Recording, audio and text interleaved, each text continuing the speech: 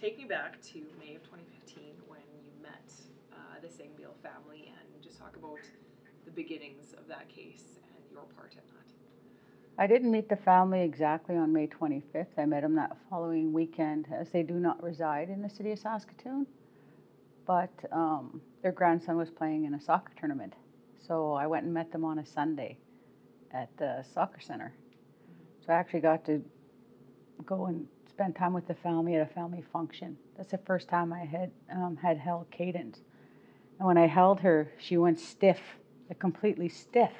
So I gave her the nickname Starfish. And that's all she's ever been to me, is my little starfish.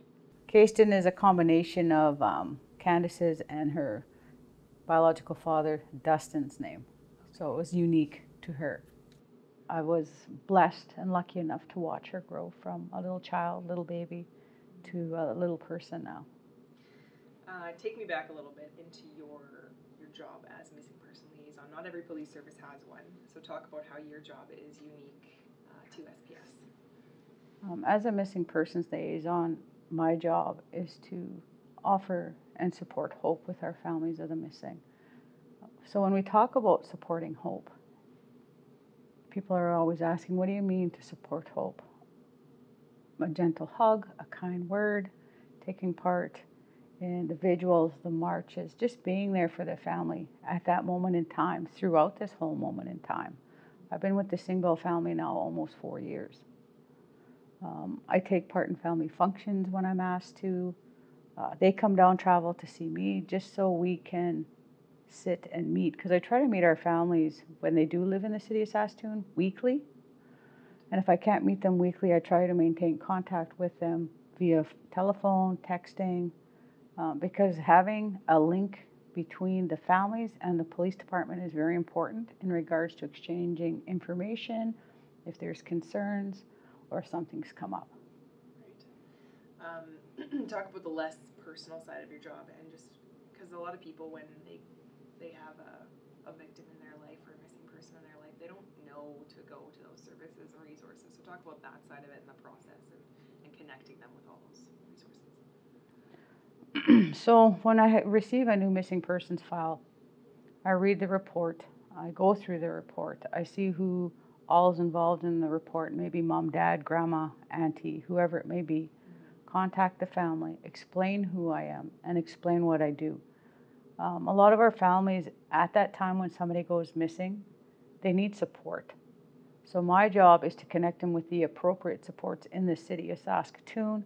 And if they don't live in the city, to try and locate those resources. Say they live in Rostern, I would look into Rostern. To connect them with a therapist, an ambiguous loss trained therapist. And when we're talking ambiguous loss, the families have no clear end, hence why the therapy is a little bit different. How did this case kind of stand out for you? I'm sure every missing person case is unique. Yeah. How is this one unique? When I received Kandice's file, I had to go through it. And it was difficult for me, because it's always difficult when I'm reading the files to try to understand how somebody can simply just disappear. Seeing her riding her bike on video that first year and seeing it over and over and over struck me. It affected me, because I knew I've probably seen her somewhere here in the city of Saskatoon. So that first year, I would walk Saskatoon. I would literally post her everywhere that I could post her, because since the family doesn't live in the city, I took it upon myself to try and keep her name, her photo, and everything out there, simply for that family. Because this is the first time I've had a family that did not live in the same city where somebody went missing, so I knew it had to be a little different this time. So you kind of had to be that local voice for Kandice. The local voice, but I always ask permission. I always have to ask permission from the family if that's something that they're willing to do or they want me to do. And since they don't live here, I remember when they phoned me and told me they were going to dedicate a tree for Kandice, and that they were putting it in front of a shelter. right, to support hope for those women that are in that shelter, because they understand now that when you're living in a situation where you're vulnerable, that you run the risk of going missing. And that's something that a family should never have to develop an understanding of that, especially a parent, a loved one that's left behind. And I'm going to get the family to talk about this too, but can you describe from the family telling you how Kandice's life kind of progressed? It was difficult when you sit with a parent and they always talk about the shoulda, coulda, woulda. Because when we're already talking shoulda, coulda, woulda, it's something has already occurred. Pauline and Greg knew their daughter had addictions, knew that their daughter was living below the poverty level, and they have tried to support her in the past, to assist her. And then you hear things like, oh, they need a little tough love, oh, they need this, they need that.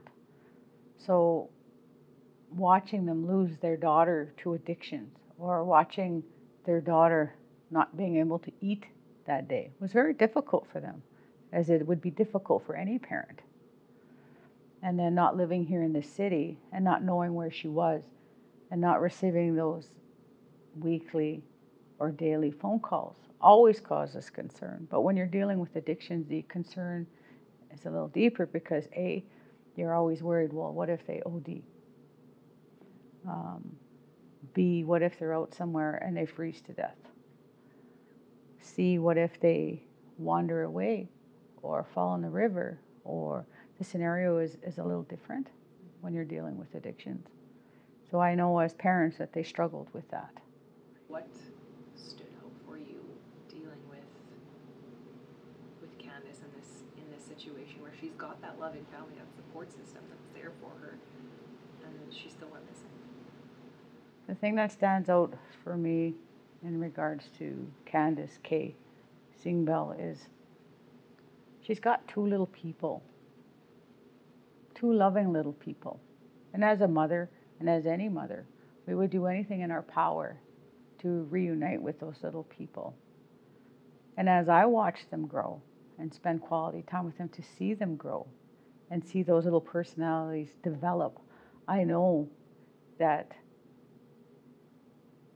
those children are hurting for their mom, and they're very blessed that they have Pauline and Greg to raise them. They're very blessed. They weren't lost in the system. When I think of Kandice Singbeil and I see those two beautiful little gifts that she left here, well, she didn't leave them, but her parents are raising them. And I watch them grow. I've been watching those little ones grow for 4 years. And I see the personality, and my little starfish, man, she's spirited, hey? She's spirited. Oh my. Some people would call her a little hellion, but I call her spirited, right? So when I think of her, and Pauline says, that's how Kay was. That's how Kandice was. She was spirited, hey? I'm like, oh my. And when I look at Nathan, and I see the wonderful man, young man that he's growing into becoming, and to think of the loss, the heartache that he has, that starfish has, waiting, right? Waiting for their mom to come home, waiting for news of their mom. And I think this is 4 years of these little people's lives, not being able to wrap their arms around their mother, or not to say, I love you, Mom. I'm so grateful that you're here, Mom. Things kids say to their parents. Mother's Day.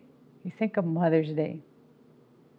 And I know it must affect them, because Pauline is their grandma, and Nathan's aware of that. Starfish, I think that she thinks Pauline is her mom, which is okay. But for Nathan, when you make a Mother's Day card at school, right, every child is so happy to make that card. And for Nathan, he makes it for Pauline. And that's okay. But his little heart, I know, must be hurting for his mom. Because he has memories of her. He has memories. He has photos of her in his room. Every Christmas they buy a new angel for Kay and they hang it on the tree for her, waiting for her to come home, right? It's those unopened Christmas presents. It's those unopened Mother's Day cards. It's those unopened birthday cards, birthday presents that they buy for their mom because they're still waiting. They're still waiting. 4 years is a long time in a little person's life. Things change dramatically in a little person's life in 4 years. Going into ambiguous loss, can you describe what it is and how it affects this family? Ambiguous loss. There is a huge definition if you Google it or look it up in the dictionary. But for myself, when we talk about ambiguous loss, I want people to think of it as a big piece of your heart and your spirit, your soul, missing. And you're walking around every day, every single moment of the day with this unknown hurt. And that unknown hurt is going to remain there if there's no answers. The questions you ask all the time, there's no answers. Where could they be? How could they be? And you walk around like that every day, that longing, that waiting, that suffering, that hurting. I mean, we all go through grief as we get older in life. And at least grief has some closure. But when we're talking about a missing loved one, there is no closure until we have the answers. And even then, if we have some answers, there's still the other ones that we want to know. So, to describe how, or are they dealing with ambiguous loss? How is the Singbeil family dealing with ambiguous loss? We're very lucky to have a trained ambiguous loss therapist out of Regina. I know I've made referrals for them, and they have seen an ambiguous loss therapist. I know Nathan is seeing a child therapist, right? But I think with that family, just embracing the love that they have for each other and sharing that strength and that energy that they have for each other and having that open discussion and allowing people to be angry or sad or having a really good memory and be happy about that. When a person is missing for a long time, a lot of mainstream people don't know how to react. And they always want to say, oh, I'm so sorry that they're still missing. Or they choose not to discuss it anymore. Or they choose to pretend it's not happening anymore. And when they see the family, they don't know how to react. So a lot of times people just walk away or say, oh, good day, and walk away. With the Singbeil family, having Kandice gone, missing, they've always there at the forefront every day, like with many of the other families that I work with. It's just that we need to start educating mainstream society how these families are suffering for long periods of time, right? And I'm talking 5 years, 10 years, 15 years, 6 months. That hurt and that longing is still there, right?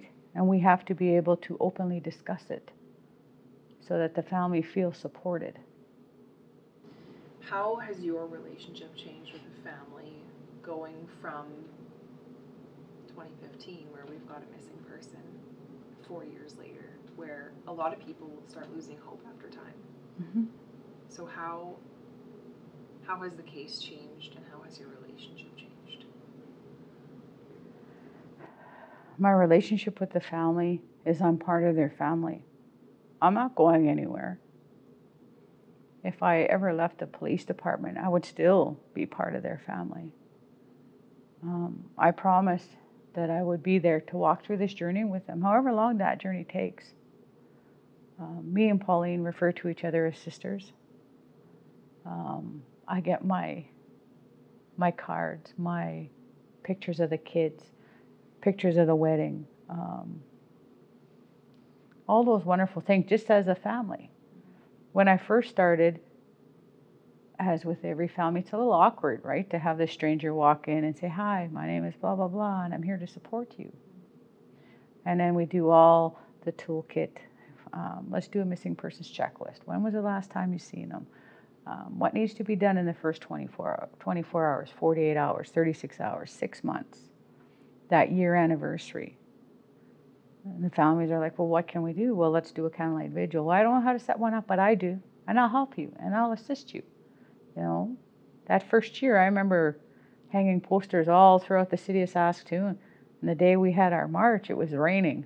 And I'm like, oh my God, it's raining. Nobody had umbrellas, right? So we put a call out to the community to bring umbrellas, and they did, right? I'm like, nice, nice. And we all walked together.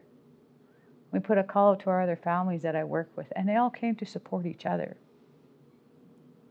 4 years later, we're still waiting. I'm still waiting. If the family says, Dorthea, can you come and see me? I'm like, okay, I'll come out, have a hug, we'll have coffee, celebrate her birthday, celebrate Christmas, Valentine's Day, right? Does the support you give that family change as time goes on, and some people might lose hope or begin to lose hope? I hope that they never lose hope. There's different stages in a missing persons file. Sometimes the family's been waiting 15 years and they want to declare them deceased. And then they'll ask me not to contact them weekly, monthly, whatever it is, yearly, anniversary dates. And I'm fine. But they'll ask me to call once a year or to call if there's any new information. And I'm okay with that. Just depending on the circumstances and what the family wants, what the family needs. That's what I'm here to provide. If they don't want me to come visit as much, I'll step back. One of the unique presents that they gave me 2 years into it was a set of hands holding a little heart. And it sits in my mantle at home, this little heart. And when I got it, they said, thank you for all you do. You're the keeper of our hearts. You're helping us keep our hearts safe. So every day I reach out and I touch that little pink heart, right? And then on our 3rd year, they sent me an angel, right, to hang on my Christmas tree as part of the family. So things change. I'm here as long as they need me. I'm here as long as they need to support hope. Sometimes supporting hope is just a simple hug. Sometimes they're mad too and they want to swear, and it's like, go ahead, swear. I know you're not swearing at me. I know you're swearing out of frustration, and that's fine. We'll work through it. If you could speak to someone who knows what happened to Kandice on behalf of the family, what would you say? And working with them, what would you say to them? I'd ask them, please come forward. This beautiful woman has people waiting, and they've been waiting a long time. Her children, her sisters, and her parents need to know any information you have that can help us bring her home, help us reunite her with her children, whatever that may look like. Please come forward. I think our family has waited long enough. They suffered long enough. They've hung enough angels on that tree. So please come forward. If you don't want to phone Crime Stoppers or whoever you need to phone, come on in for a visit. Come have coffee. Come sit with me if you'd like. And we can work through it together. That's what we're here for. Going back to the first time you kind of dove into the case and looked at the security footage of Kandice riding her bike, and that is the one video that's in the media the most. Again, what was unique to you about this case and about Kandice? What just didn't add up in your mind? She disappeared. She's riding her bike down 3rd. The sun is shining. It's a beautiful day. And we see her riding her bike, and then all of a sudden she just disappeared.